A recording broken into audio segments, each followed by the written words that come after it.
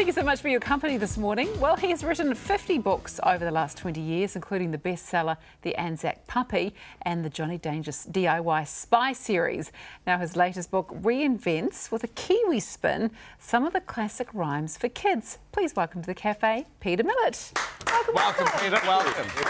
Really nice to have you here. I want to address this in just a couple of moments. Congratulations on the new book. Thank you. This one right here. Classic rhymes for Kiwi kids. So after 50 books, how do you keep coming up with the new ideas? Well, I guess this is the thing. People say live your life one day at a time. For me, it's sort of one page at a time. So I don't know when it's going to run out. So I'll just keep on going. And the other irony is I'm almost 50. So maybe when I hit 50, it stops. I don't know. Well, let's hope not, because this is great. Yeah, what made you take old rhymes that we know and grow up with and Kiwify them? Fred Dagg. Oh, yeah. The book's dedicated to Fred Dagg. When I was a kid, I don't know if you guys listened to Fred Dagg, it was just, he was hilarious. Yeah. And we were a little England at that stage. Everything was the Wombles and all that sort of stuff. So when you hear Fred Dagg riffing like a Kiwi, I thought, well, why do we still talk about badgers and foxes? We don't have any of those things around here. Yeah. So true. So it's all Kiwi stuff.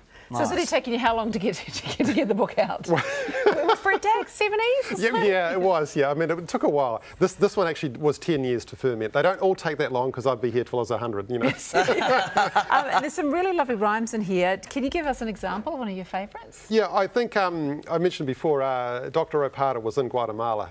That, to me, is one of my personal favourites, because all through our childhood was Dr. Foster went to Gloucester and had a mishap in the rain.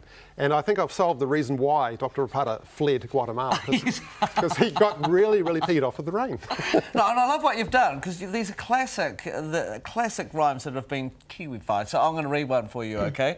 Bar, halfback, have you any ball? Yes, sir, in the mall. One for the passer, one down the lane, and one for the little boy who wins the game. Oh, that's awesome. Can I read my favourite? If you read your favourite, can I read my favourite? Yeah, you can. Okay, it's really quick. This is good. I know why you like this one too. Twinkle, twinkle, southern star, guiding sailors from afar, shining in the starry night like a glowing diamond kite. Twinkle, twinkle, southern star, now we know just where we are. Oh, nice. That's my favourite, because when you're sailing in the Southern Ocean, or the southern hemisphere, and you see those stars, the Southern Star, Southern Cross, you know where you are. Thank you, Mel. It's exciting. Okay, Nice and work. the illustrations in here, absolutely incredible as well. Who did them? Yeah, and a great story. Scott is the opposite to me. I'm an Auckland latte, car park hunter. He's a high country hunter in Queenstown. And this is fair dinkum. In the middle of making this book, I had to call him on the cell phone, and he said, the reception's really bad, I'm just going hunting. And you're like stuck in traffic. So you don't have a pen, obviously. So Scott is an awesome, he writes himself as well, but he really, really pulled it out here. So he's down south, I'm up north, so we've got the whole country covered. So why do you love writing for kids? What is it about kids? I think the biggest influence was my wife. Ruth is a primary teacher. And different things would have happened if I hadn't have met Ruth. I wanted to always write comedy for adults. And then things changed. She said, can you write a story for the kids? I write a story. Can you come in and listen to it being read? And then why don't you go and stand in front of the kids? And that was probably one tier below stand-up comedy fright. Because the kids are really harsh. I was going to say, I think that'd actually be harsher. Yeah, and even if you're dressed incorrectly, you're out. And this is where these come in too, sorry? These props? Yeah, so all of these feature in my books. This is one of my Johnny Danger books, Big Andy, he's an anaconda who eats evil villains. The banana phone is from DIY Spy. And the clock, as I have to call it for schools, is to measure my parking meter, how much money I'm spending on parking. Right, okay, so that would have cost you $30 for 15 minutes, I think. Okay, so do you have a favourite author yourself, a children's author? Yeah, and I'll give a quick two-part answer. For rhymes, actually Pam Ayres. Oh, yes. Yeah, she's still going, love her.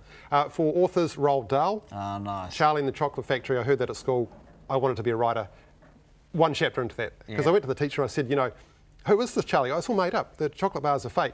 I thought, I like that. And Roald Dahl, he had, some pretty crazy rituals when he was writing. Do you have any rituals? No, sadly, no. I'm pretty straightforward. Yeah. Right. Except I do. Well, I don't know if you'd be straightforward. Well, I do like to make wacky videos where the kids challenge me to do something. Like one school said, "You there with the microphone, sing for us." I said, "Oh, I can't do that, but I can dance."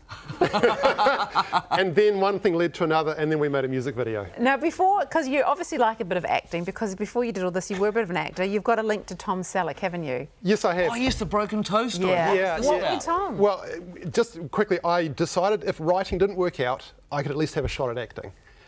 The acting didn't happen.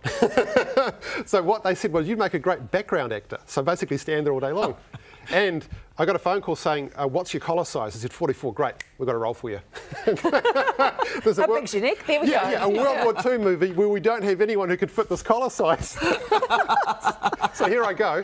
And then they put me in a bunker scene for 4 days shooting, and Tom Selleck is playing Eisenhower. Now, me being a newbie, I lean on a table. It wasn't a real table. The whole thing just flipped over. Tom walks past, bang! Oh. Yeah, and he just looks at me like I'm thinking, oh, like he'll go, ah, good one, mate.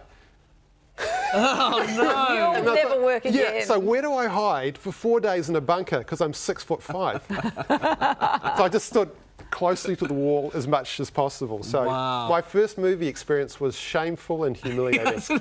And Tom remembers it fondly as well. And it was a good luck omen because the writing worked out. Well, yeah, exactly. It did pan out, didn't it? Which is lucky, really. Very lucky. Well, speaking of the writing, you've got this book out and you've had many others. What is going to be your next project, out of curiosity? Yeah, well, the next one is actually a slightly secret Santa project. So if it's just between you two and me, is that okay? Yeah, it is. Yeah, yeah, okay. Just wait.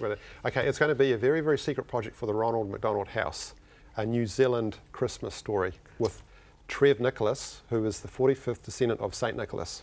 Okay. That's cool. He's from Taihape. So, but if we can keep Trev's secret a secret, you'll get to hear about that very shortly. Oh, that's cool. Awesome. That sounds really good. I'm really looking forward to that one. Good. Oh, well, thank you for bringing, what's his name? Big Andy. Big Andy. Big Andy. My husband's name, Andy. That's right, all too. Is he called Big Andy, though? Only at times. Thank you for bringing them all in. This has been an absolute pleasure chatting with you. The book is great as well. I really love it. And I think your parking is just about ready to expire. Yeah. And Classic Rhymes for Kiwi Kids is out now and it's available where all good books are sold.